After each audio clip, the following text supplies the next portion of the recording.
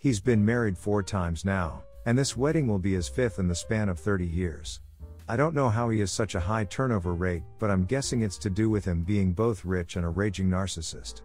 He invited me to get coffee and introduced me to his new fiancée. I knew he was going to do this because 2 of my brothers, there are 7 of us total, none have the same mother, said that they had just gotten coffee with dad and met the fiancée, then been invited to the wedding, and both had been given A+1 for their girlfriends of 8 and 10 months respectively. Dad told me to bring my partner when I came for coffee, and I brought my trans boyfriend along.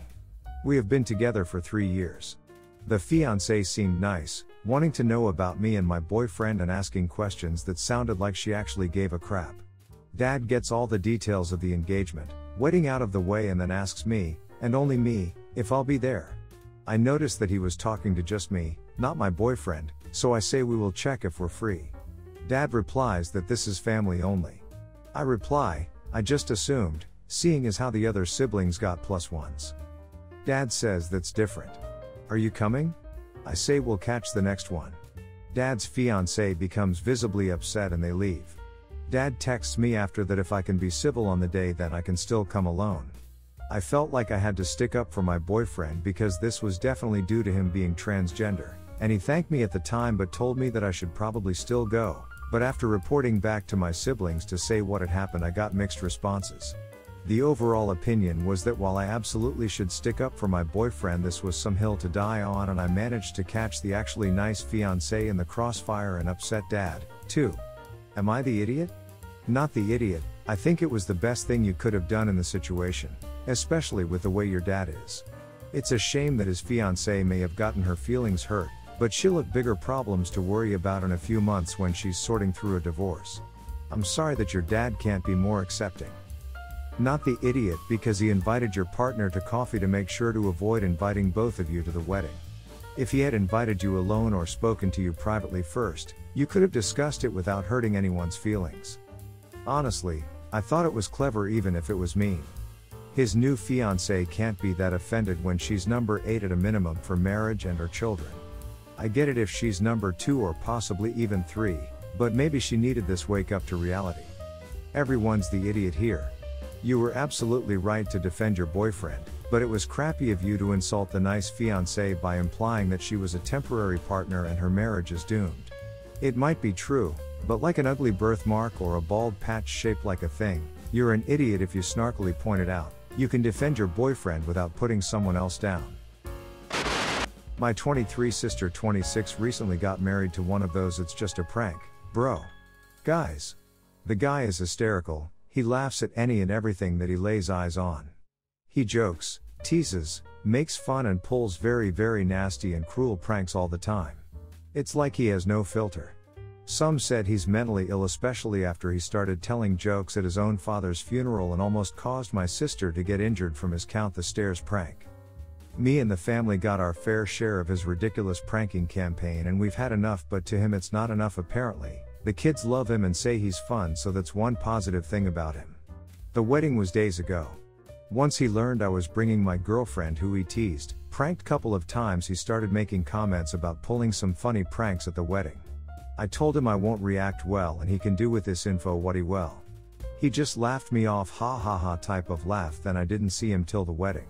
After the ceremony and while the guests were eating, he saw me and my girlfriend standing talking to several guests and mutual friends, and he approached us with a glass of milk in his hand, no idea why he had it, and kept commenting on me and my girlfriend.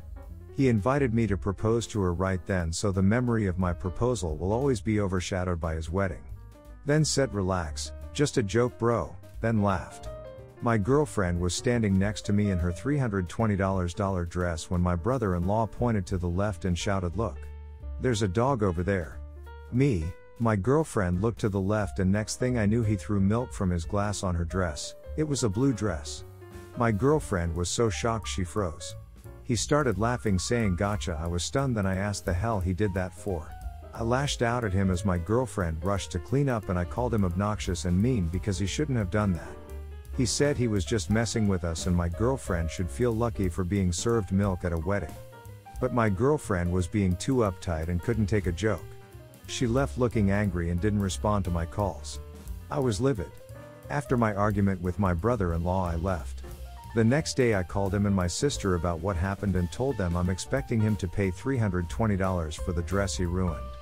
He threw a fit saying it was just a prank, and my sister said milk doesn't ruin a dress and said an apology should do it, but I said no and demanded he pay $320 after humiliating and getting my girlfriend wet and messy. My sister argued saying I'm being overprotective of my girlfriend, but I hung up telling them they had till Friday. Am I the idiot? ETA, my girlfriend doesn't work, her parents paid for her dress and so they're equally upset as her if not more. My sister said my girlfriend and her parents shouldn't be spending that much on a dress if they can't handle the possibility of it being ruined by any chance. ETA, 2. My girlfriend is 20 years old. I offered to get the dress cleaned, but she said she no longer wants it due to the bad memory attached to it since she wore it for the first time that day. She suffers from anxiety and depression, so I get why she no longer feels comfortable keeping it. Not the idiot. This guy is obnoxiously toxic. Get your receipts in order. If he doesn't pay for a replacement, send him to small claims. I have no idea why everyone puts up with this guy's behavior, but he needs to start taking responsibility for his terror. These are not pranks. I'd also recommend going LC or NC after this. What was your sister thinking marrying this guy? He's not a prankster, he's an inconsiderate, immature idiot. He thought it would be funny to throw milk on someone's dress? Maybe someone should throw damaging liquids on his clothing and tell him that it's just a prank. Even if the dress can be repaired, your girlfriend had to stand around in a wet and messy dress. Requiring him to pay the $320 for damaging the dress is a way of punishing him for his wrongdoing. And so what if you are protective of your girlfriend? That's a good thing. You don't want her to be humiliated or hurt, which is the sign of a good boyfriend. Not the idiot. I just came here to say not the idiot, and you're the kind of boyfriend I'd want. Haha, is your girlfriend okay? Does she understand what lengths you've gone to in order to make your bill pay for his actions? She did better than I would have, because I honestly wouldn't be able to hold it together and would have cried right there on the spot. But seriously, like I said, not the idiot, and let's hope they don't plan for kids, because that'll just be a whole new set of problems with a whole new set of possibilities. I, 28, have been a single dad to 2 kids, 6 and 4, for the last 2 years. My ex-GF, Kate, 27, is the mother of my children but has not been present in their lives for the last 2 years. She spent the last 2 years in either jail or rehab due to her meds addiction. When Kate and I started dating, I knew she used, but I was young and dumb and in love and didn't use my best judgment. She got pregnant young, and to her credit, she stopped using completely and was a doting, loving mother. After she got pregnant with our second, we got engaged and were planning a wedding for a year after the birth. But after the birth of our daughter, everything changed. For the first 6 months or so, things were good and we were a happy family. But then Kate started going out with old friends, telling me she felt like she was losing who she was and needed to realize that she was also an independent person and not just a mother. I agreed that she needed to socialize and have a life outside of our family, but I was wary about the people she was hanging around with and expressed my concern to her. She assured me that she had put that part of her life behind her and she just wanted to be around friends again. Well, Kate started using again and got herself put in jail. She got out and went to rehab, but relapsed shortly after and went to jail again, this time for 12 months. During that time, I broke off our engagement and petitioned the court for full custody of our kids, and it was granted. We moved a couple towns away to get a fresh start, and my kids are now thriving in their new schools and I have a better paying job. Now, Kate is out of jail and is living in a halfway house.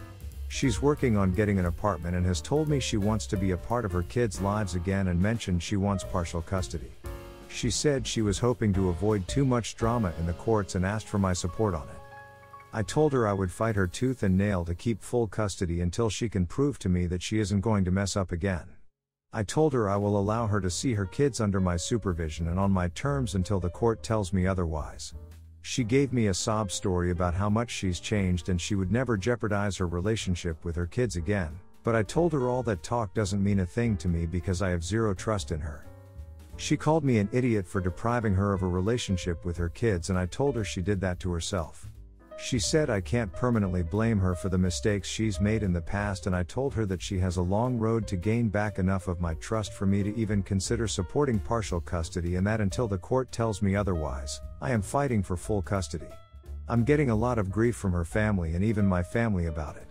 They all think I should give her a chance since she's their mother, as if that somehow erases the fact that she's been gone for 2 years. Not the idiot. Absolutely do not relent. She's an addict and I would need to see years of being clean before I'd ever consider partial custody. She should recognize that this isn't about her, it's about the well-being of the kids. Maybe that will finally motivate her to get clean. Not the idiot.